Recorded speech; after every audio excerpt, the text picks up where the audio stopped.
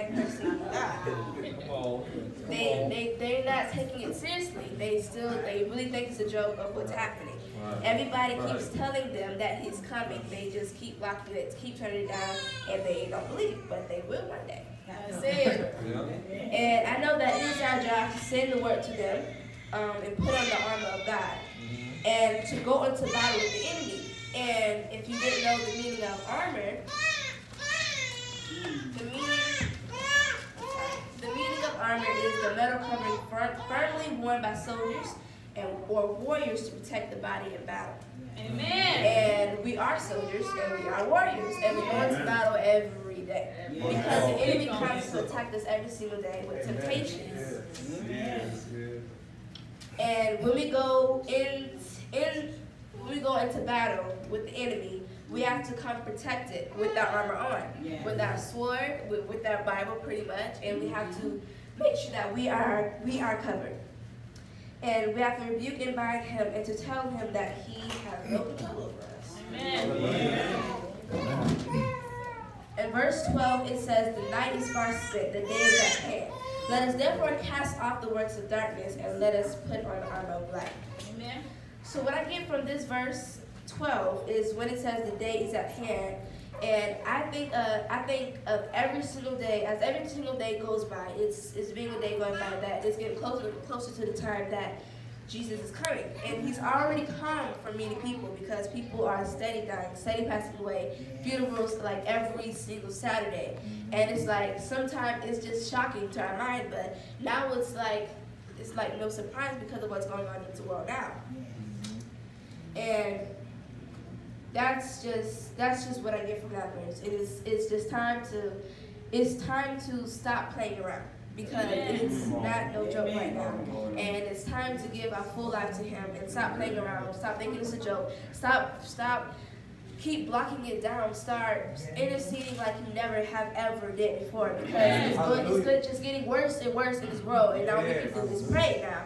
And sometimes we get tired of praying because sometimes we don't see anything happening, but something is happening. There is actions that are going to happen. We just have to keep believing and keep having faith because faith without works is dead. So if we don't put works with that faith in what we believe, then nothing can happen.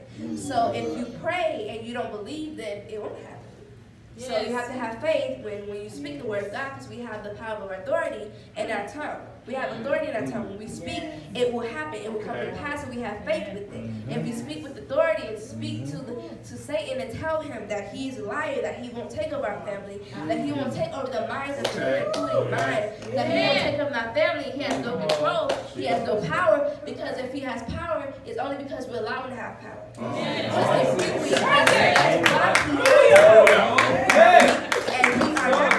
we are soldiers and we are warriors, and we are not because we are the king's kid. All right. We are his daughters, sons and daughters. And he is the most powerful God. He is the only God, the only true one. And no matter what everybody else is worshiping, I know that he's the only one that I serve and that will serve.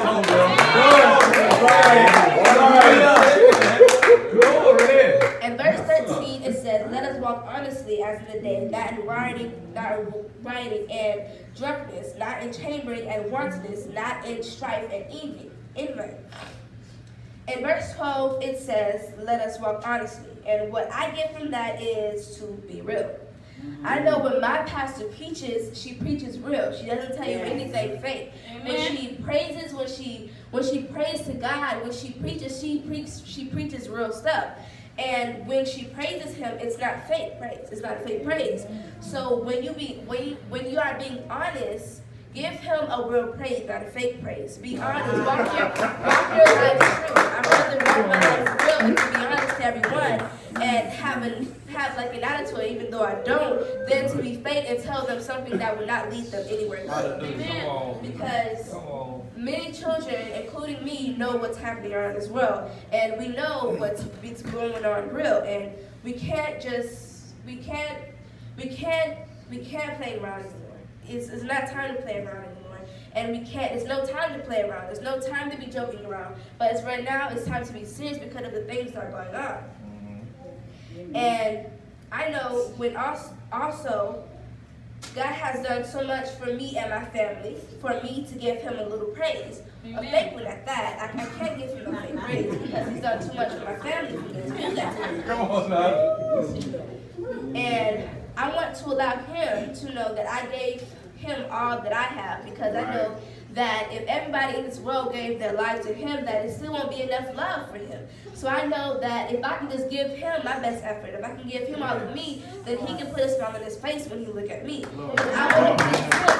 I want to do everything I can to please him, because he's done too much for me not to please him. He's done too much for me to give him a praise. I have to give him a real praise. Because he's brought my family through so much, and he's still bringing my family through stuff, and he's still guiding us and leading us no matter what we're going through. He still has our mind, and he just keeps us with that perfect peace. He just wraps our body inside of his arms, and he just comforts us every single day. Because the enemy is on attack every single day with the temptation, and every single thing that we see is just something. He just after us. He don't want us to be happy. He don't want us to praise God.